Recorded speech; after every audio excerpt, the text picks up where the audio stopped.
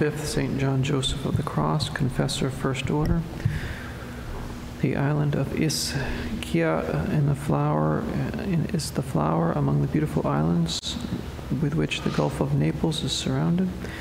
In this earthly paradise, the saint was born on the feast of the Assumption of our Blessed Lady in the year 1654, who sacrificed himself to God in a life of rigorous penance and contempt of all earthly comforts. This was John Joseph of the Cross. Even as a boy, he practiced extraordinary virtue and self-denial. At the age of 16, he proved to be the first Italian to enter the reform movement of St. Peter of Alcantra, a convent of which had been established in Naples. In his novitiate, he exercised himself in humility and poverty according to the example of our Holy Father St. Francis, and strove to nourish the spirit of mortification and prayer in imitation of St. Peter of Alcantra. Ere long, he attained to so high a degree of perfection that even before he was ordained a priest, he was commissioned with the building of a new convent. Wherever there was hard work to perform during the construction, he was the first at hand to do it. He worked now as a hod carrier, now as a mason. The building itself was arranged according to the strictest poverty.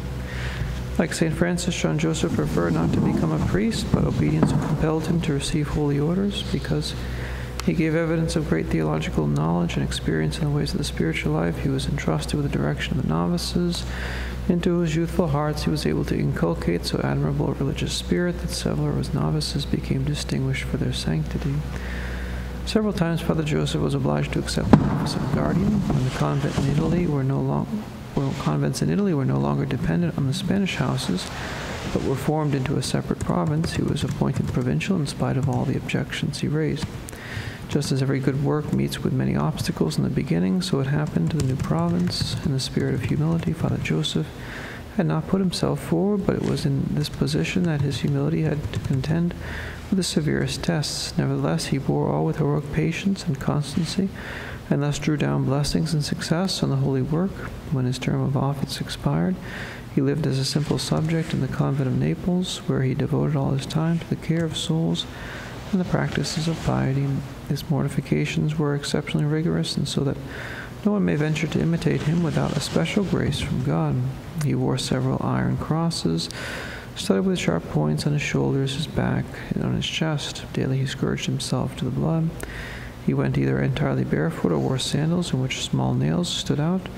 During the last 30 years of his life, he abstained from drink of every sort in honor of the thirst of our Lord.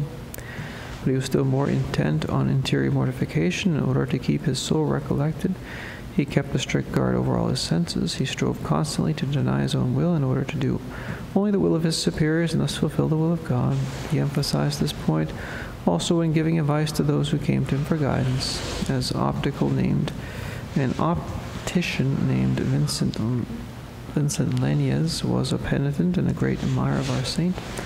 He had a little son, 5 months old, who was very sick and near death. Full of grief, he came to Father Joseph and begged him to obtain the recovery of his child by his prayers. But Vincent, said Father Joseph, God calls him to himself. No, no, said the distressed father, he must leave this child to me. Last year he took my daughter. That is enough, one for him and the other for me. Reluctantly, Father Joseph answered, you shall submit to the will of God. You should submit to the will of God, but since you will not, very well, you will suffer the consequences. The child recovered, but it ceased growing. It attained its 3rd year, but gave no signs of intelligence. The unhappy father, who Father Joseph evaded during this time, could stand it no longer. He went to the cell of the father, cast himself contritely at his feet, and acknowledged his sin. After praying a while, the saint turned to him with sincere compassion and said, you deprived God of the honor and the child of the happiness which it should have enjoyed in heaven during all this time in praising God. So God punished you, but now he sees your sorrow, and the punishment is at an end. Return to your home. Arriving there, the father beheld his child in the throes of death. With a sweet smile, the first ever to be seen on his countenance, the boy turned his little head towards the father, and his innocent soul took its flight to heaven. As an old man, Father Joseph was severely troubled with ulcers on his legs, so that he could hardly make a step without the use of a cane. One day he was in the cathedral to venerate the blood of the holy martyr Januarius. Father Joseph's cane was lost in the crowd that pressed about him. He was obliged to support himself at the walls until he arrived at the church door. There he paused while he asked the saint to return his cane to him. A distinguished gentleman who came to the church in his carriage asked Father Joseph what had happened. Raising his hand, Father Joseph said, "My hobble horse has run away, but St. Januarius will bring him back." At this moment, the people in church began to cry aloud, "A miracle, a miracle."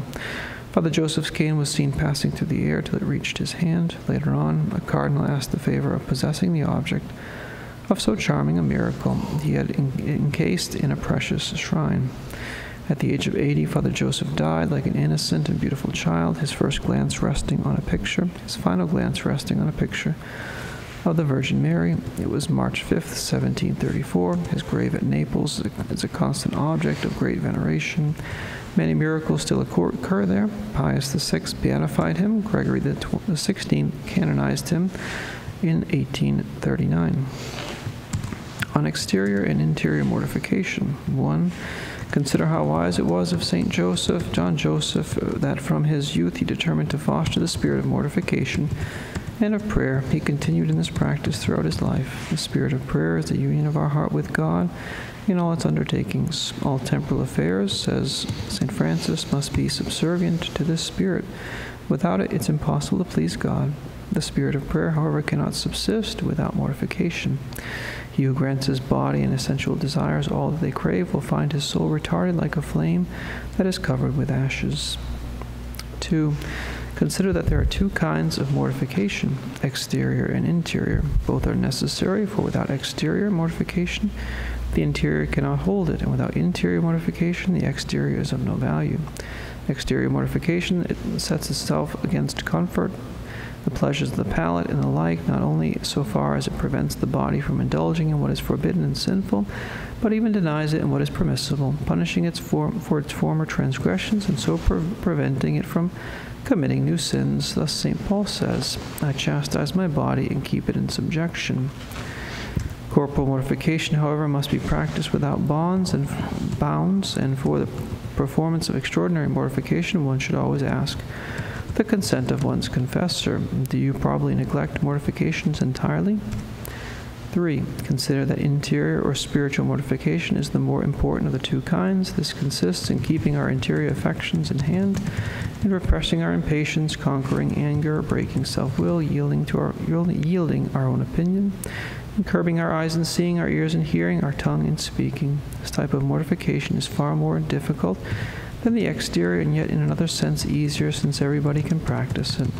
But everybody must keep on practicing it if he wishes to save his soul and arrive at heaven, for the Apostle says, "If you live according to the flesh, you shall die, but if according to the Spirit you mortify the deeds of the flesh, you shall live." Prayer of the Church. O God, who did raise your servant St. John Joseph through the rugged way of poverty, humility, and patience to heavenly glory, grant, we beseech you, that by mortifying our flesh we may always follow the example of this saint, and so partake of the eternal joys through Christ our Lord. Amen. St. John Joseph of the Cross, pray for us.